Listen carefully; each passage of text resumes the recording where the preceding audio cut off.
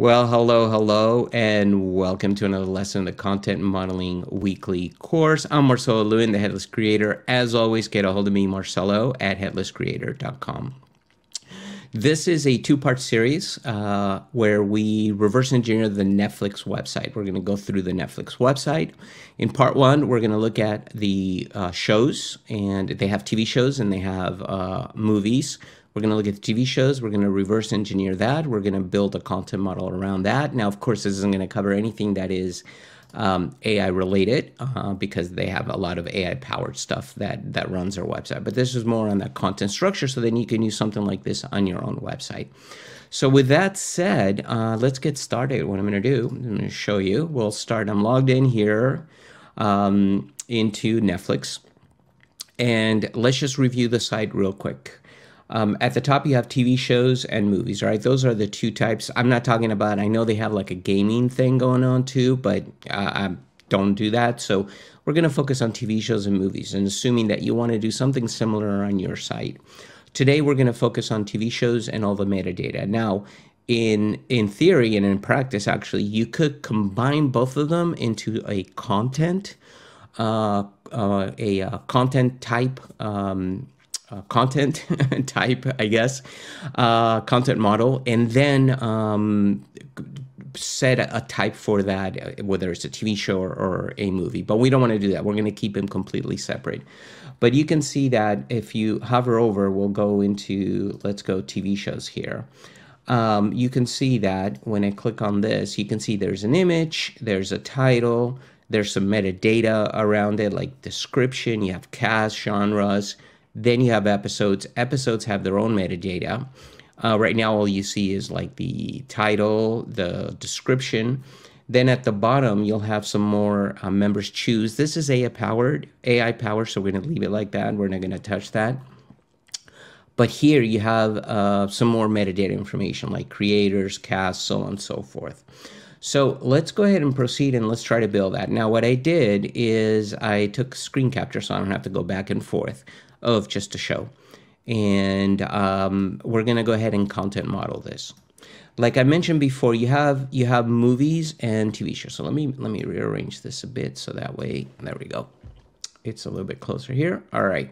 So one thing we could have done is we could have created a content type called content, and then give it a title and then a type. And then the type could be movie or TV show. You could do it that way so you have it all in one place. There's not a right or wrong. There's just different ways of doing this stuff, right? Of modeling this. I prefer to keep it separate just because TV shows have episodes, whereas movies don't have episodes, but they'll be sharing maybe the genres, maturity level, ratings, things like that. So what I'm going to do is let's go ahead and delete this. And we'll go ahead and create one here, content type.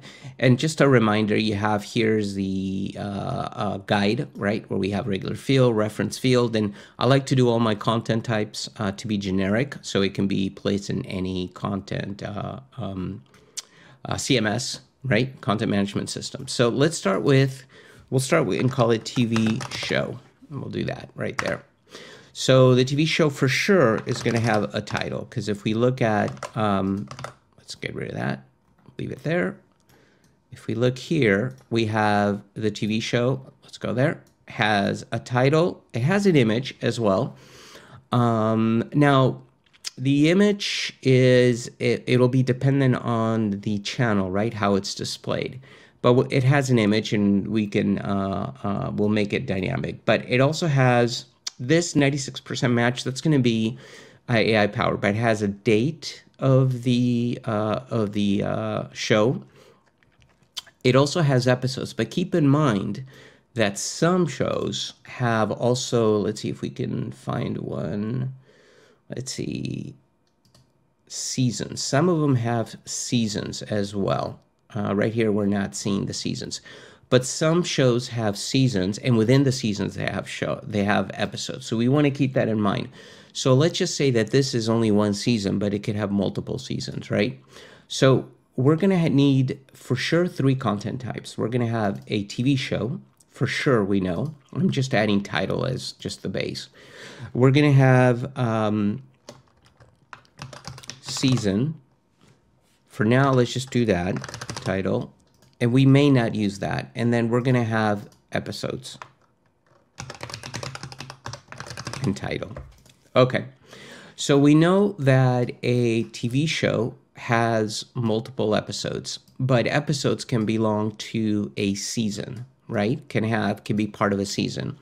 So maybe what we could do here is we can, well, first of all, we know that because it has a title, it'll also have a description. We know that part for sure. And by the way, I rarely prep for these sessions on purpose. Well, I mean, I prep by reviewing the site, but I don't set up any of these content types because I want to go through the process. It's not just about how to create the content model, but it's the process that you have to go through. In a real session with clients, you would have multiple people in the session, right? So you'd have the person that knows the content really well, but knows another developer, a developer that knows the systems, content architect that knows the architecture within. You'll have multiple people. Right now, we're just doing it on our own here. So TV show has title, description, and it has episodes. And the episodes is going to be one too many, 2 episodes. We'll call it that, like that. Okay, cool. So let's get this colored properly. This is a reference field, so we know reference fields are orange. Okay. So we're going to have episode. Now, an episode also has a description. We know that for sure. Okay. So now we have a TV show. We can create a TV show with multiple episodes. So if we go to back here, we can create trolley with the description and start creating these episodes, which have a title and a description themselves. Now, it looks like titles really for all episodes. It's just, well, some of them say episode 1, episode 2, but here you have prelude, the accident. So we do want a title and a description. The minutes, that's going to be automatic based on the video. But what I'm going to do is I'm going to make it where you can overwrite it as well. So we're going to say length. Just in case it's, for example, 59 minutes and 40 seconds, but you want to put 60 minutes, right? So we're going to overwrite it and do that. So now an episode can have a length. We haven't talked about season yet. Let's leave that for a minute. What else does episodes have? Let's see. We have title, description. We have the actual episode. So let's put in, we're going to say video. And now in this case, it's going to be a, if we look at here, it's going to be a media field because we're going to store the video in probably a digital asset management system. So I'm going to say, which one is it? I believe it's this one. That's for a video. And, yep, media field. Okay, so an episode, so we have a TV show that has multiple episodes, and the episodes have video. The video themselves have built-in metadata, which you can pull programmatically. But we're going to be able to overwrite the length because we may want to round it up or round it down. We'll let the author decide. And of course, we can make this optional, so that way, if the author doesn't put it in, the code can just display the length of the metadata that's in the video, in the file itself. Okay. Okay. So we have this. Let's connect this here. There we go. So we're doing good there. So that looks good. I'm liking this so far. Let's go back. And let's talk about, so I think we've got the episodes pretty much covered. Let's talk about the other metadata. What do we have here? We have the description done. This is going to be AI taking care of that. We need a date. It's probably a release date of the show when it was created. It has episodes can be calculated based on the content type episodes, right? So based on the number, you can just pull all the episodes and display that. So we're going to put a date created for the show. Or we'll say date released, right? All right, so we have a date release on that. And then that'll take care of, now we can put in the entire date, like month, day, year, but you can decide what to display here if you just want to display the year. We have a maturity level, right? Like a rating. And then there's some tags that they usually give warning on. Then we have cast and genres. So let's take care of genres, because genres is something we're going to be able to use later for movies as well. So what I want to do is I'm going to organize this a bit. We're going to call this, we're going to leave it like this. We're going to leave season there for now. Let's convert this to a frame, and we're going to call this TV shows, like that. We're going to do this.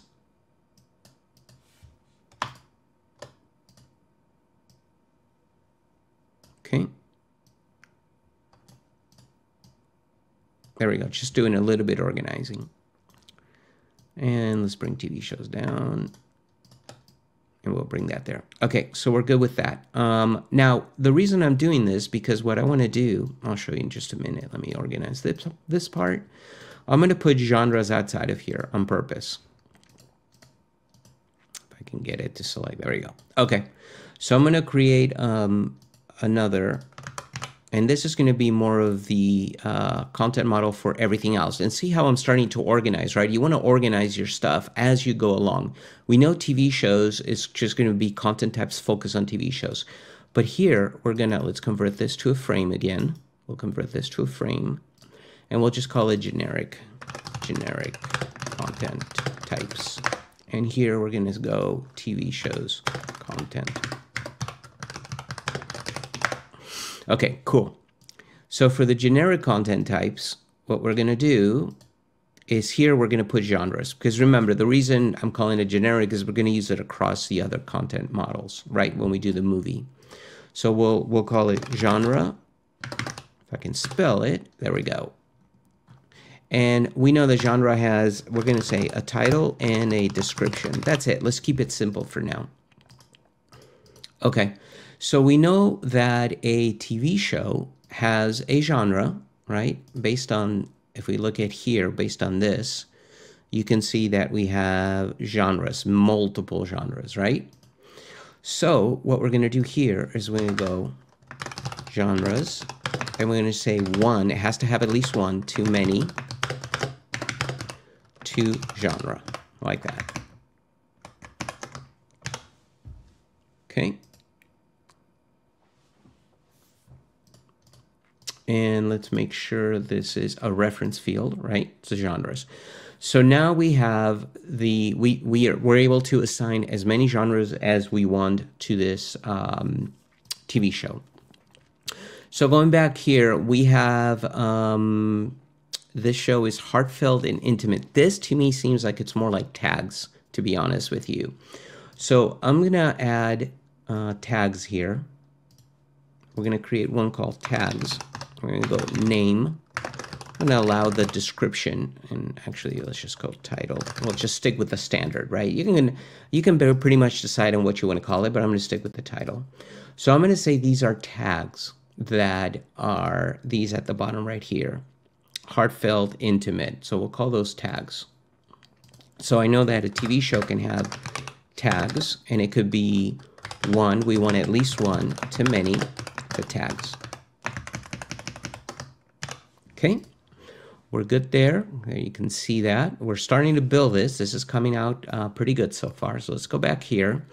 So we have tags. Now we have maturity rating, TVG, so on and so forth. So we're going to call here, and I think we can mix. There's two ways of thinking about ratings, right? You have TV ratings, and this, I'm strictly speaking of US right now. It could be worldwide, but different parts of the world, different countries may have different ways of handling ratings. But here we have ratings that are specific to TV and ratings that are specific to the movies, right? So, for example, if we look at this, you have TVG versus rated, like, for example, G, right? Or rated PG. So what I'm going to do is I'm going to keep it all together in one content type, because I don't want to waste content type. So I'm going to do, we're going to call them ratings. And here's what I'm going to do. I'm going to go a title, a description, but then I'm going to do a type. And the type is just going to be a value field, but it's going to allow me, the user, to select two types. It's going to be value. Type 1 would be movie, and the other one would be TV. So that way we're able to pull, give me all the ratings for TVs and give me all the ratings for movies, right? If you want to. Now you could have a TV ratings content type and a movie ratings content type to keep it separate. But the idea is, remember, some CMSs will limit how many content types you have, and then you have to upgrade the license, right? So we don't want to do that. So we're going to go ahead and leave it like this. And yeah, we'll leave it as ratings. And then here we're going to go rating 1 to 1 to ratings, right? It's a movie can't be PG and PG-13. It's going to be one of those ratings. Okay, so we're going to go leave it as rating, and this is going to be a reference field 1 to 1. Tags takes care of that. So let's go back. Whoops. Okay, we have that. So we have the rating. We have the rating. We have the tags here, right? We have genres already. Now here's a suitable for general audience. That's your description of the rating, and I believe we are tracking that. Yep, we have it here. So we're good for that. If we look at others, I believe, let's look at here. If we go down, yeah, you have language, smoking, parents strongly caution may not be suitable under the age of 14. What I'm gonna do is, there's many ways of doing these. Could be tags. These could be rating warnings that are specific to this show. So there's many ways of handling that. You could handle them by adding a tag type. So then under tags, you have like rating tags, you have other, you can classify the tags how you want them. But I'm going to leave the tags as generic, and I'm going to add a, whoops, that's not what I wanted to do. I'm going to add a ratings warning message. Okay, and this is just going to be a text field that we're going to allow the author to basically put in something there, which will be displayed at the bottom. Again, there are different ways of handling that. You could do that, or you can say, no, these are going to be tags, and let's categorize them. It really depends on how you want to handle it. There's not a perfect or a single way of doing this. Okay, so we got that. I want to make sure we're on track. We've got that going. Oop, let's go back here. So we have the warnings, we have the description, the maturity rating, the rating. We have the tags, we have the genres. Now we need cast.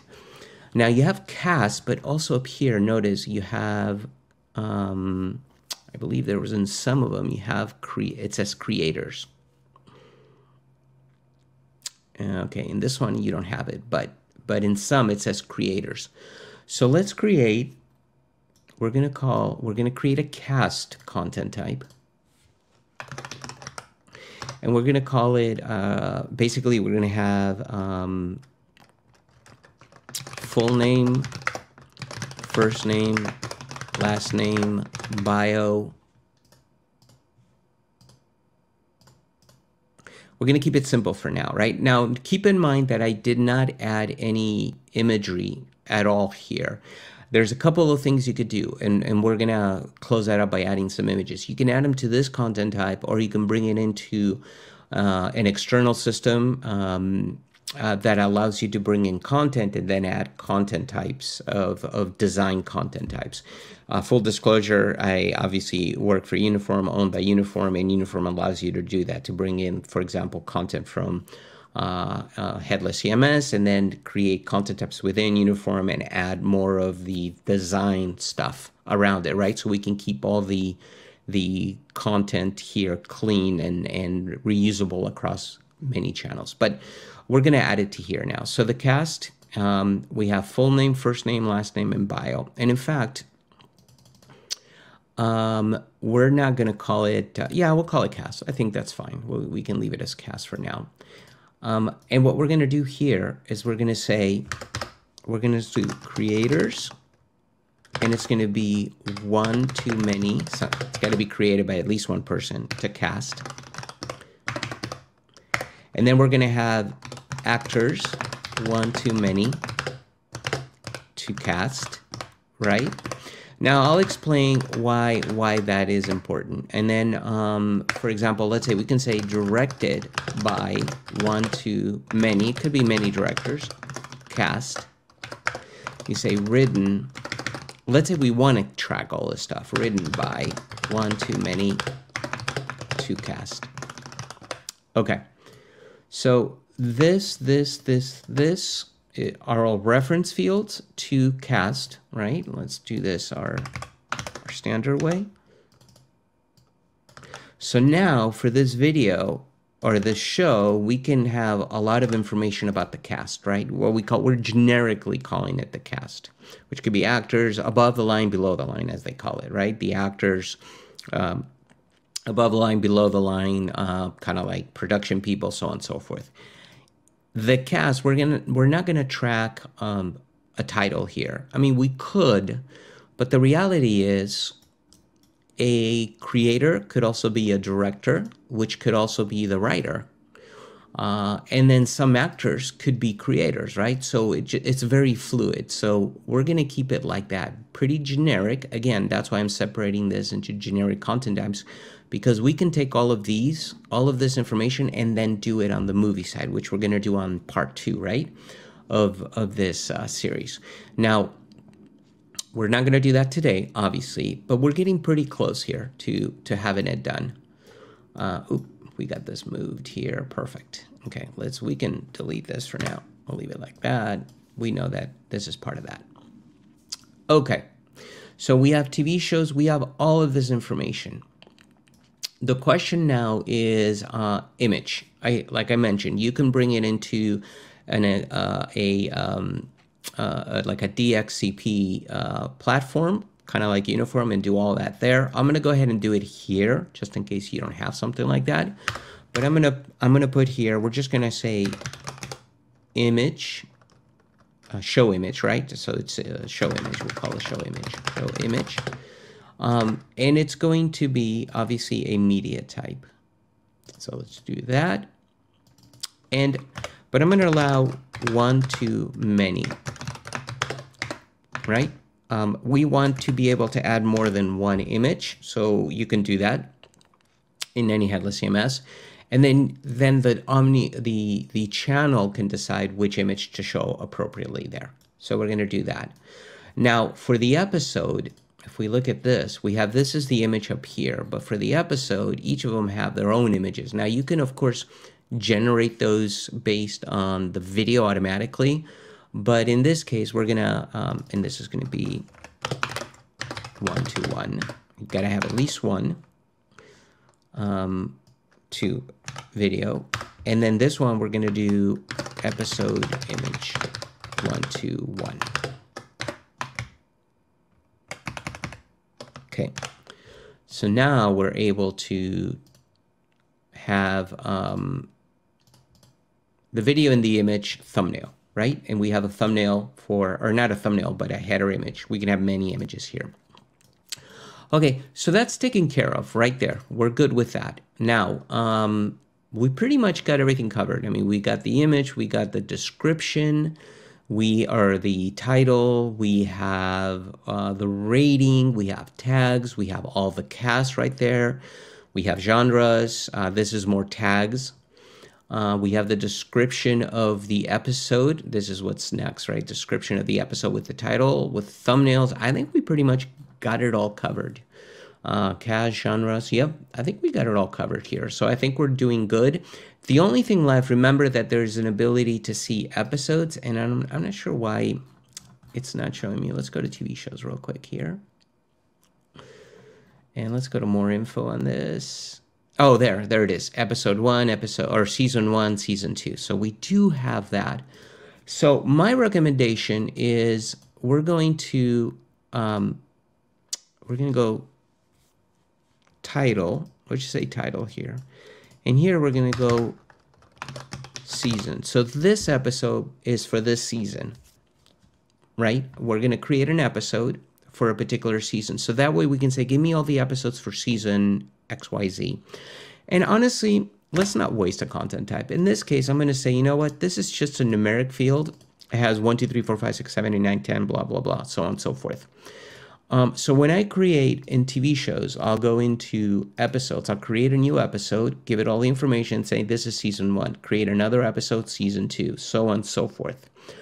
And that's how we're going to be able to display, as it showed here, right? Nope, not here. I forgot which one it was. Oh, here. This one, more info. It showed right there. We can say, okay, show me all the episodes for season 1. Because you can say, give me, can run a GraphQL and say, for this TV show, give me all the episodes for season 1. And boom, and we'll get them. So we'll have that. Okay, so I think that takes care of TV shows. It takes care of the generic information we need to support all the metadata around TV shows. I think that pretty much is it. I think now we could, let's clean this up. There you go, like that. We have this.